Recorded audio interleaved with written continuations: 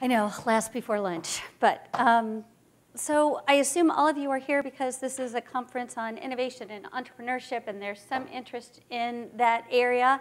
How many of you have had an idea that you think would solve a problem in your life? Come on, come on, come on. And keep your hands up. And if you've had that idea, how many of you have filed an invention disclosure with Ohio State? See, there's good for those of you who have, but it's much less than the number who've had the idea. So one of the things we really want to make sure that if you have this fabulous idea, one of the first ways that we get you on the commercialization pathway is that you file an invention disclosure with our office. It's a really simple way to go about doing things. There's a little system called Innovate. It takes about 10 or 15 minutes to input your idea, and that's the way that we get to see your ideas and begin the process that DJ just described of triaging all of those. Because this is our mission, to get those ideas out there where they can have an impact on the world.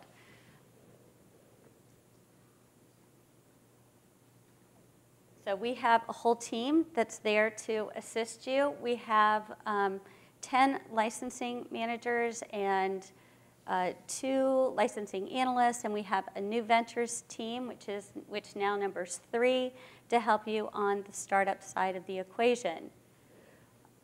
So a startup, how we define startup companies are companies that were formed specifically to bring a technology that was developed at The Ohio State University to market.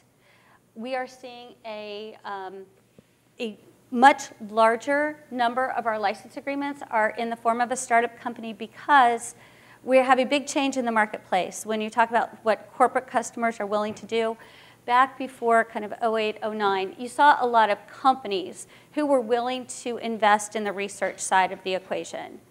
And they were willing to take that risk because that's what they were rewarded for. What we're seeing now is that companies are much more risk averse, and they are willing to invest, whereas before they might have been willing to invest $1 million in 300 different enterprises and get 3 hits. Today they're willing to invest in one $300 million enterprise because they are able to justify that risk equation much better to their shareholder base.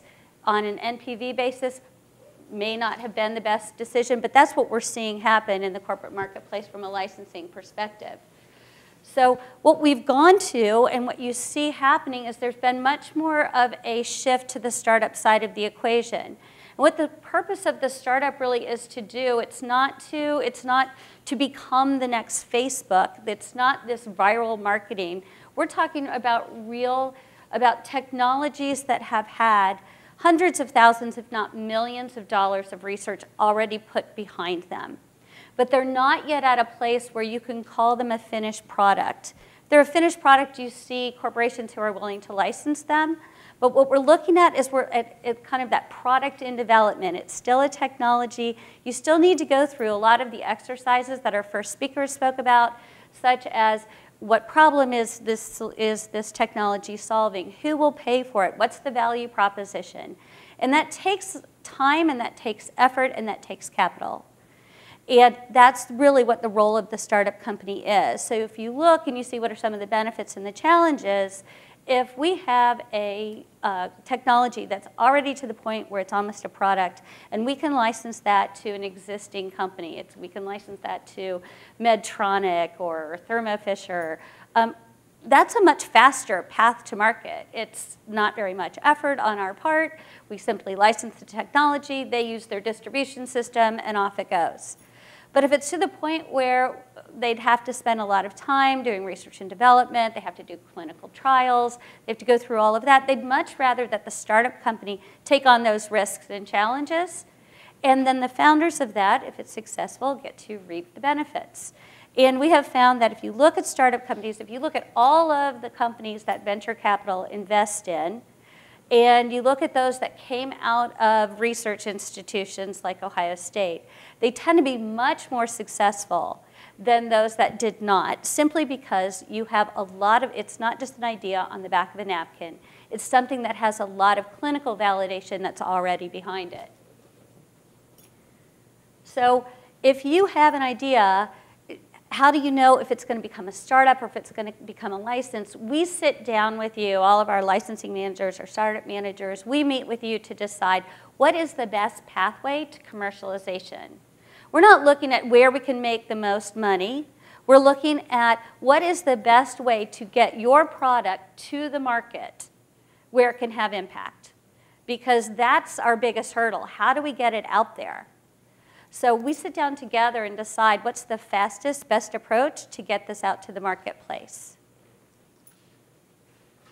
So you've gone through a little bit with DJ as far as what the steps are to begin to engage with us. So our first step is file those invention disclosure forms. It's really important. Then we'll meet with you, and we'll figure out the pathway. And then once we have the pathway, there's basically three components if the pathway is a startup company. There's three components: the technology, a business leader, and capital. And that's really where we're going to be talking about where I'm going to be talking about the rest of this for the most part, are those three pieces of the equation.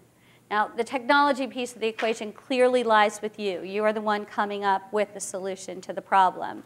But we don't expect you to leave your day job. I mean, you can if you want. But maybe you want to mitigate the risk of that for a while. See if it takes off before you actually decide to leave your day job and join the startup company. So what we look to do is, first of all, we put a team behind you. You're not expected to know how to negotiate the agreement or how to incorporate the company. You're not expected to know what the pathway to market is. So we'll put a team around you that will help you do that. Some of the resources that we provide, first we can provide, if you look at, I guess, DJ's introduced Carolyn and spoke about the Executive in Residence program. That's a team of advisors who can really help you decide, is there a business pathway to this technology? Then if it turns out that we do decide that that's the way to go, we're a little bit like eHarmony, where we match up business leaders who have that specific area of expertise with your technology and the type of expertise that it needs. So we match up folks in, for example, the med device industry who understand that channel with med devices, and we don't match them up with the gear that engineering's producing. So we have a fairly strong talent pool that we draw from.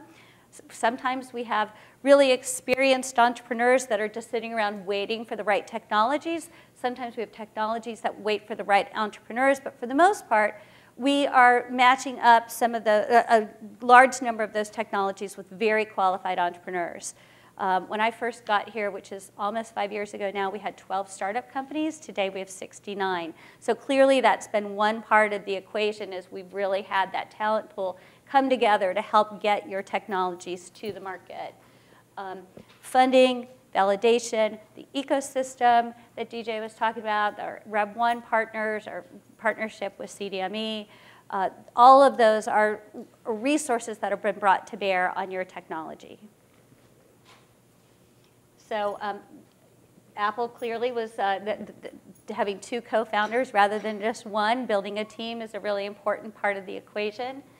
But, and we've talked a little bit about the business leader and the fact that they have experience, but I really want to talk about the difference between the business leader and the inventor, because the inventor gets to stay part of the equation if the inventor chooses. So here's a couple of different scenarios. One may be that the inventor is incredibly passionate about this, wants to be very, very committed. They can take their faculty, they can take 20% of their time, and they can devote that to the startup company. So they could join the startup company, and the startup company can compensate the inventor with cash, but not usually, because most of the time startup companies don't have a lot of cash ready to spend on personnel. Instead, they'll compensate the inventor with equity. And that's in addition to the equity that the university gets and sends back to the inventor. There's kind of two ways the inventor can participate from a financial perspective. On the other hand, the inventor might say, you know what, this is just one of a portfolio of ideas that I have, and I don't want to spend a lot of time on this idea, but I have this great postdoc who is very well, or grad student, who is super excited about this, and I'm going to send that person over and be the technical advisor for the startup company. Sometimes it's both. Sometimes there's three inventors, and they're all involved. So it goes back to you as an inventor. What do you want to do, and what are your goals? How involved do you want to be, and how much do you want to participate in this? So that is that's your choice. On the other hand, the CEO that we're dealing with, that's the person who's being full-time on the business side of the equation. They may start off having to they don't get paid except in equity, at least at the beginning. So we have to find just the right person, the person who's able to maybe has a consulting business, or who has been a serial entrepreneur and already has sufficient income to live for a while without a steady paycheck. So those are the challenges of finding the business leaders. So obviously they've been folks who have been successful in the past because they're able to work with the startup company on a for equity only basis. Any questions so far? Yeah. So it takes time for the startup to start working. So the faculty will need to take time off in their day job at the university to at least get it off the ground. Is your office responsible for getting that faculty that time off, I said 20% of the time, to start working on a startup? If the success rate is 0.01%. Well, because again, I'm right. kind of piggybacking on the other questions that as faculty, our time is like fully booked by somebody else. I mean, when will this become, okay, this is a waste of time, I'm not allowing you to spend 20% of your time to pursue this, versus you have an idea and we think it might work, and this 20% of the time is something that the university will like sanction in return for a chance for this work. Well, that 20% of your time is your choice, because that's 20% of your time currently under policy where you can do consulting, where you can do speaking engagements. Okay, all right. So the portion of your time that's free from university requirements, you can spend on the startup company, and that is your choice. You do have to go through a process where you clear with your department chair, et cetera. But that also doesn't prohibit you working on non-university time, such as evenings and weekends on the startup company. But it's not something that's prescribed by the university. It's something that really is up to your preference and based upon the needs of your department. Yes? Did that answer it? Yeah. Now, that's one of the reasons why we say FES-FAIL is really good, because even if you do have 20% of your time, there's an opportunity cost to that time. So we make sure that we're vetting these technologies that we're moving into the startup company, and we are looking to see, do they have traction in the market? And we take sort of baby steps in that regard, so that when we actually launch, there's a CEO who has validated this by saying, yes, they're willing to spend a great deal of their time for an equity-only compensation. And then there's also capital that said, we're willing to invest capital in this business and risk actual money on it to see it go forward. So you're not in it alone. There's other people there who are helping you assess the risk of this venture and the probability of success. Now, the probability of success, as was described before, of kind of earning over the $1 million, I would say that the startup side tends to, you can be successful without producing $1 million a year. Many of the startups are acquired before they get to a certain point in time. So they have proceeds of greater than $1 million, but they may not have sales of greater than $1 million. So it kind of depends, too, on when you want to exit. So the role that the inventor plays in the business tends to be not as CEO, but tends to be as the chief technology officer, the chief medical officer. And there's some different arrangements, as you were discussing, on how you can work with the startup company. So there's two basic ways beyond the working actively in the business as an employee that you can engage. One is from a consulting arrangement, and one is from a sponsored research arrangement. In a sponsored research agreement, the dollars flow to the university. In a consulting agreement, the dollars flow to you as an individual, as the inventor. In a sponsored research agreement, there is the expectation that intellectual property will be created. And in a consulting arrangement, there's the idea that intellectual property is not expected. In a sponsored research agreement, we're using facilities at Ohio State. You could work in your lab. If it's a consulting agreement, you're not expected to use university resources, but you could use the resources that are available at the company. So these are the kinds of arrangements you can get. If you're doing a consulting agreement, you can choose to get paid in cash, or you can choose to get paid in equity. But you can also choose to become an employee of the company. So those are some different ways that you can interact. When you do this, you do have to manage your potential conflicts of interest. So as I said, you need to clear a lot of this with your department chair. If you're using university resources, you have to go through and you have to create a conflict of interest management plan. Sometimes you may not have the conflict, but the institution has the conflict. So for example, if you created some wonderful product that can save patients' lives and we want to do a clinical trial at the university, sometimes we're not allowed to do that beyond a certain stage because the university has a vested interest in seeing the product be successful. So there's an innate bias at the institutional level to see the product succeed or the technology be successful. So when we get past a certain point, we have to clear not only individual conflicts of interest, but institutional conflicts of interest. So those are some of the things that you have to think about as you engage with the technology.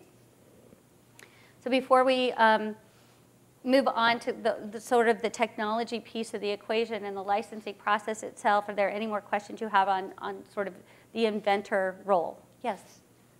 What percentage presented to the inventors are actually matched and moved forward in the process? Let's see. I would say that currently we have a pipeline of, say, 100 potential startup companies.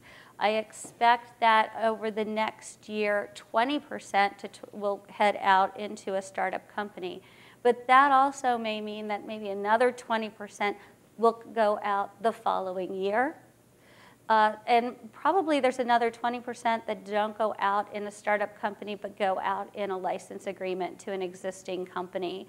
So that would be my rough kind of, I don't really have any sort of actual stats at my fingertips, but that's kind of my feel of how things tend to shake out. And there's some that don't get licensed through a traditional method, but might go on the Buckeye Tech Smart. So we decide that maybe they don't have a large enough market to attract an entrepreneur, excuse me, or to attract capital, but are ways that we can still make an impact by putting them out through an online marketplace. So we go a couple of different ways. We need to, since we have the technology, we need to get it into a company. We've identified the CEO. The CEO is actually the one who forms the company. And then we license or option the technology to the company itself. So there's a couple different ways that we do this. The option is a short-term, generally very low-cost way for the CEO to run some pre-vetting of the commercial viability of the technology in the market. Sometimes companies skip that option process altogether. Sometimes it's required in order to, we have some grant funding that's available that the state offers, and it's available only if there's not a license agreement in place yet. So in order to make that hold, the company options the technology. But the option's expected to expire fairly quickly, and it's supposed to move into a licensing process. Licensing has these different components of commercialness associated with them. This is where the proceeds come back from the company to the university if the company is successful. So one of the traditional fees that you see in a license agreement is an upfront fee. This is what used to happen when companies license technology from the university, established companies. Today, when we look at startup companies, they're really focused on developing the technology into a product. And we want the money that's coming in to go toward that purpose of developing the technology. So we're generally not taking an upfront fee in cash. What instead we're doing is we're taking that upfront fee in the form of equity. And what we're saying is we, the university, will share the risk of this technology with you. So rather than taking cash up front, we're going to take a percentage of the equity, and if the company's successful, then we all benefit. And if the company's not successful, then it didn't cost anything out of pocket. Now, we have an anti-dilution threshold in there with equity because what makes the university go from owning 100% of a technology to licensing it to a startup company and, say, going down to 15%? What do we give up for that 85%? And what we're giving up are two things. One, we're giving up 85% in order to attract an entrepreneur, a really good startup leader who has great experience, who can bring this to market. But one of the principal activities of a startup leader is to raise capital. And the capital providers are going to need equity too. So we say, we want you to bring so many dollars to the table, and generally we define that dollar threshold as a point just before you head out for a real venture capital Series A round. So say it's $1 million. So we say that you're going to come to the table with $1 million in your expertise, and in exchange for that, you get 85% of the company, and we'll keep 15%. Another way that we, the university, can profit from the success of a company is when it actually hits sales. And we do this because oftentimes startup companies are sold before they ever hit sales. So how do you continue to participate in the benefits of that? If you look at those big drugs, how are those making all that money for the university? It's off of that royalty. So there's a royalty rate associated with the product as well. We set milestones, and these milestones are generally commercial-based milestones so that we make sure that the company, whether it's a startup or an existing company, doesn't park that technology. We want to make sure that they're continuing to develop that technology and get it to market. So we have commercialization milestones in place that make sure that the company is proceeding on track to develop the technology to its appropriate endpoint. And then if there are patent expenses associated with that technology, we do look for the startup company to pay the ongoing patent expenses, but to also, once they become cash flow positive, to start reimbursing the university for its past patent expenses as well. Our goal is really to keep the startup company with as many dollars as possible to develop that product. And through the license agreement, you see the negotiations happen. If we look at the business leader, the entrepreneur negotiates with the university with regard to those equity stakes and milestones and such that we just discussed. And then separately, the entrepreneur, the CEO, will negotiate with the inventor. So there are two separate negotiations going on. Ohio State and the TCO represent just this university portion of that negotiation equation with the company.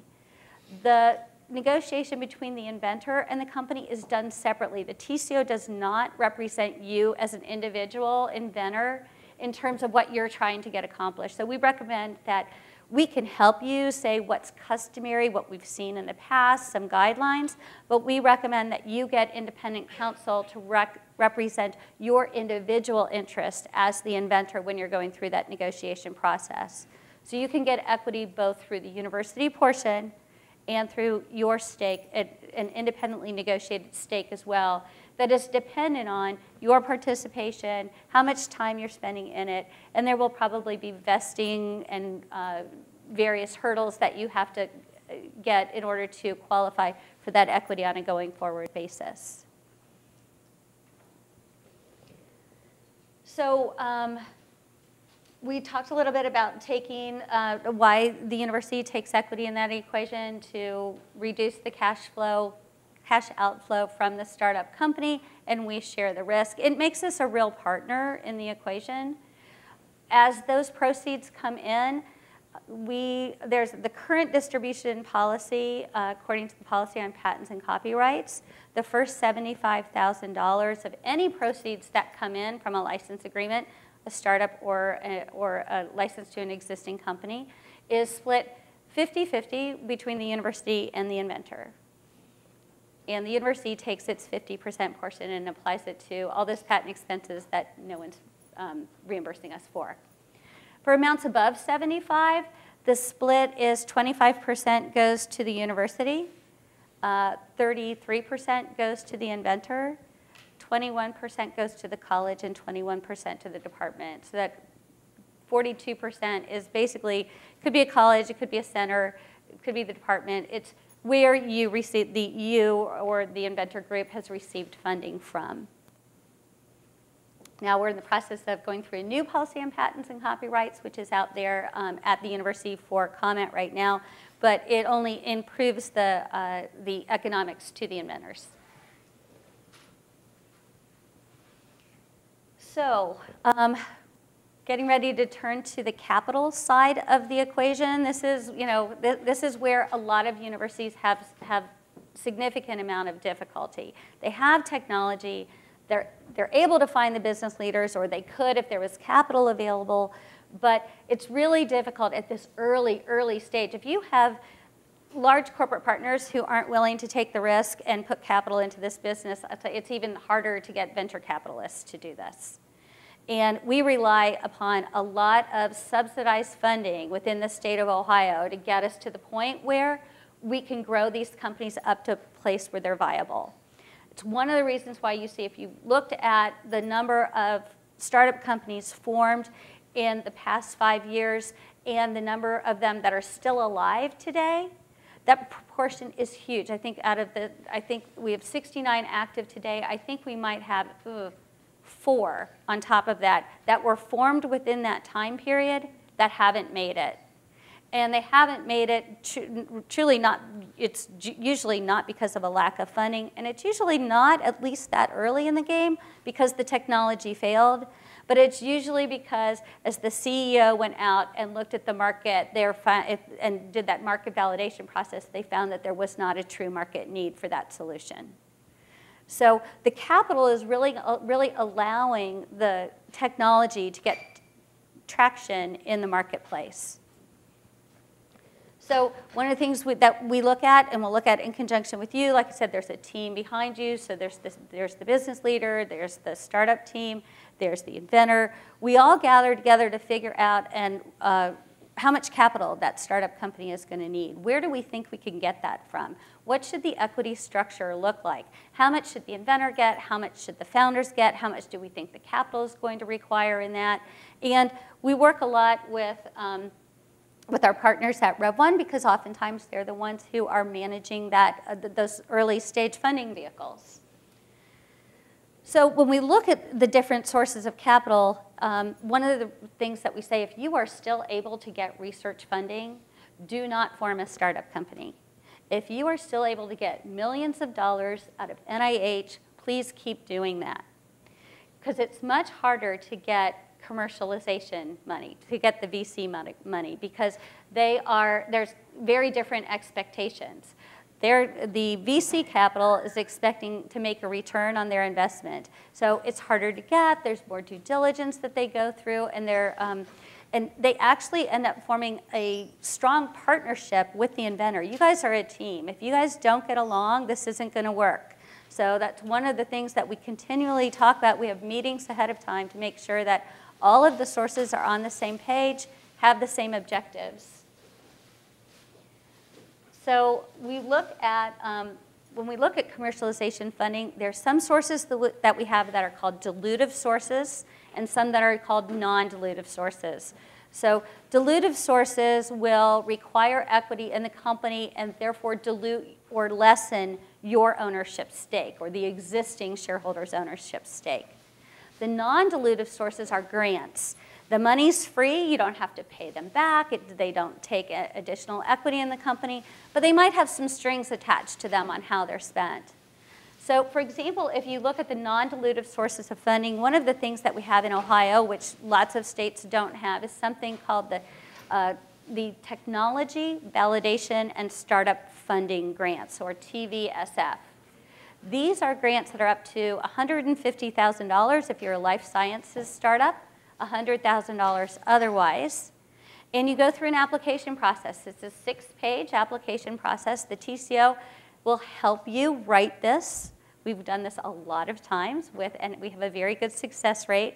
The state has an external review committee that they use to review these applications. They'll go through and they'll figure out which ones they like. And if they think that there's promise from a commercial perspective for these applications, then they'll invite the team in for an interview. And then if the team successfully gets through the interview process, they are awarded these funds.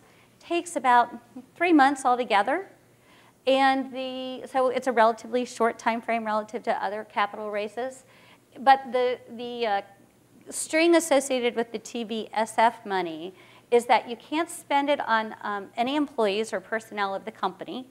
Anybody who has equity in the company, the money can't go to them, and it can't go to travel. State just doesn't want to deal with like the person who decided to form a company and go to Hawaii on a business trip, so they just said forget it.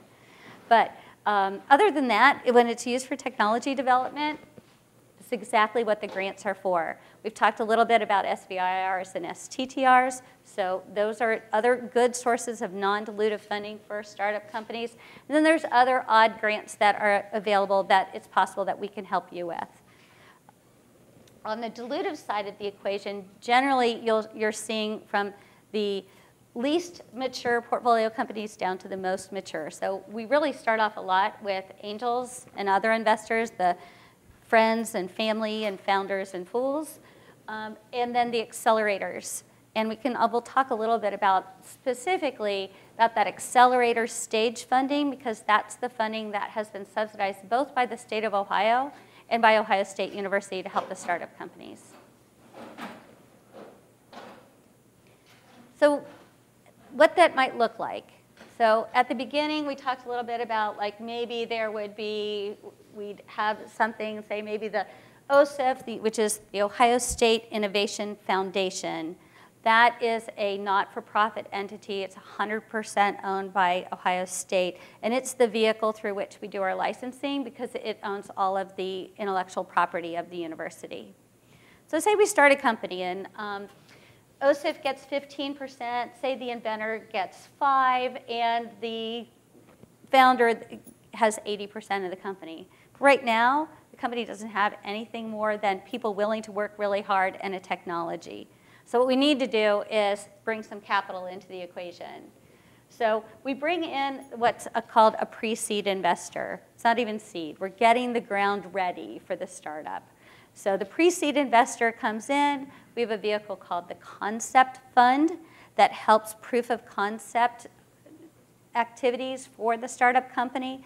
And that's a fund that's managed by Rep 1, and the state and the university both put in the capital beyond that. So we don't want to get diluted by our own capital. So you see like the OSIF portion of the piece of the pie didn't change from a percentage perspective, but the pie just got bigger. Once you pass that threshold and you start bringing in some more capital to the equation, you start to see the university portion will get smaller and smaller. The pie's getting bigger, but now the university's portion is less. And you'll also see that the inventor's getting diluted, but now the inventor might be in that founder and other management part of the equation.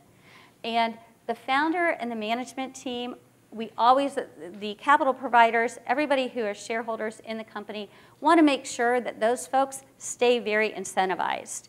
So generally that's done in the form of options, and that option pool tends to be replenished with each capital raise that occurs. So you'll see that the founders and the management team tend to get more from both a percentage basis and a value of the company basis, because we want to make sure that the folks responsible for the success continue to be rewarded for their efforts. So the pie gets bigger as more and more people come in. So hopefully, even if your percentage is less, your dollar value is more. So the way that the way we do this is by bringing in all these sources of capital. So we grow your business up from the point of small, where it's just this accelerator award, for example, only funds technologies. And then we go through all of these other, think of them as steps as you go through the various capital raises, and those form companies. So I want to talk a bit about the accelerator awards. So have any of you, raise your hand if you've heard of the accelerator awards. Oh, good. OK, because that's an important part of our process. We are running those currently 4 times a year. The process opened on Monday for the current round of awards. And I believe they're due, these applications are due December 14th. And these are technologies that need a little bit more development, a little bit more maturation before it's ready to be licensed to a startup. There's 2 requirements currently to file an accelerator award. One is that you have an invention disclosure on file with the TCO. So that's the way you select. And if you have lots of them, when you go in to apply for an accelerator, it'll give you a drop-down menu of all your invention disclosures, and you choose which one you're applying for. If you've never done an invention disclosure before, when you go to apply for the award, there won't be anything that shows up, so you won't be able to do an application. The other thing is this is half funded by the state, half funded by the university. The goal of the state in these accelerator awards, as well as with the TVSF program, is to create jobs and startup companies in Central Ohio. So there at least has to be, with your, to apply for an accelerator award, there has to be some basis upon which to potentially form a startup. Like I said, they're 4 times a year up to $100,000, and they are to be used in things tangible. How do you get this to market? How do you show a proof of concept? Do we have to create a prototype? Do we have to do a market analysis to figure out where the best market point of entry is? Do we have to employ some regulatory consultation to figure out what the FDA pathway on this? Can this be a 505(b)(2)? Can this be a 510(k)? What's the fastest path to market? And what are the hurdles we're going to have to jump through? So we can better define the rest of the equation, which is how much capital do you need to raise? How long is the time to market? What should the plan be? So that has been a program that we started in 2015. We started running it twice a year. And this year, 2017, is the first that we've been able to run it 4 times a year. So it's definitely getting traction, and it's definitely feeding the development of lots of these technologies, and would love to have all of you get to the point where you're submitting for accelerator awards. If you've had a successful accelerator award, it's proven that, yes, there's a need for this technology. The next thing we have you do is apply for this technology validation and startup fund grant, which, like I said, is up to $150,000 for a life sciences company or $100,000 otherwise.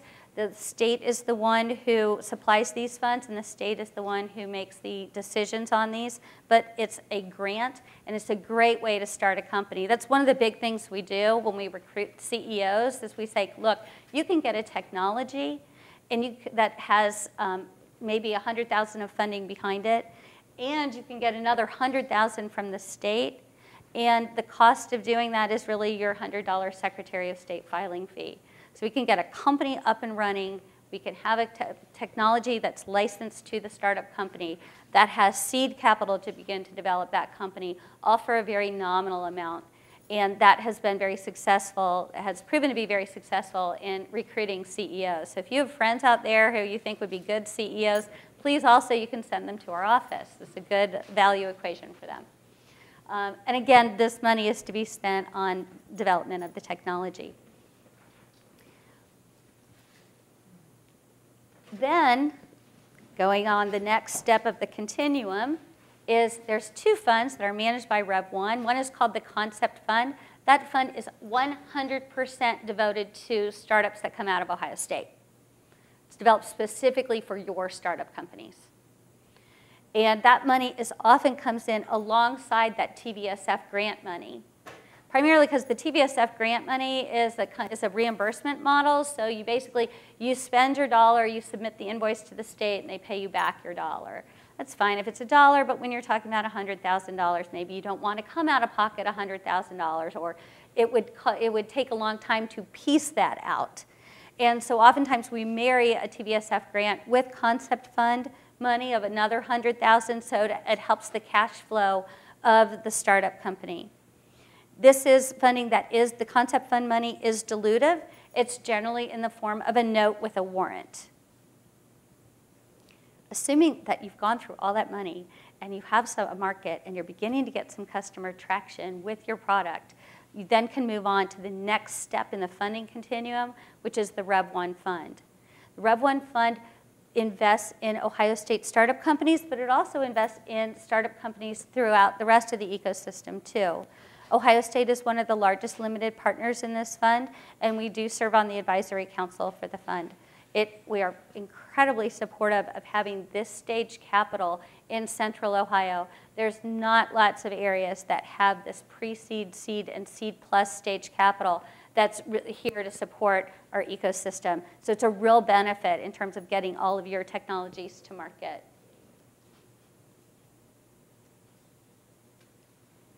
So just a couple things I wanted to say about funding, and before we open it up for some more questions, is it's much more than transactional. This is very strategic when you go to choose a capital partner. This isn't a decision that you want to make lightly. We have lots of meetings set up between the CEO, the inventor, the capital provider to make sure that everybody is on the same page. So that, I guess, is one of the most important considerations as you go forward. The other thing is when you go to compare your startup company with another faculty member's startup company, and you're talking about how much equity you got in the company and then how much equity they got in the company. Remember that pie. Where you're comparing your percentage equity sort of depends on what part of the pie you're in. So did you get 15% of the company, but it hasn't raised any capital yet? So maybe that's not worth as much as someone who has 2% of a company that's raised $1 billion of capital. So you really want to make sure you're comparing sort of apples and apples as you're talking comparisons with other folks and what their startup companies look like. There's a big difference between what we call pre-money and post-money valuations. So those are important things to know.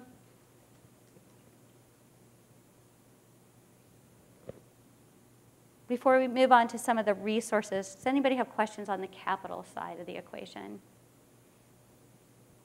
Okay, I know we're getting really close to lunch, and there's only like 2 more slides. So, do we provide space? We don't, but our partners at Rev 1 have space for startup companies. We use them as an incubator accelerator, so they have space that's available. And we do have to make sure that we're not intermingling resources of university resources. So it's nice that it's off campus, but it's not off campus. The Rev 1 space is on Kinnear. So it's really close, but we don't have to count it as being on OSU property.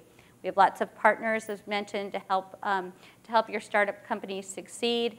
And we do events. I hope you guys come to some of them.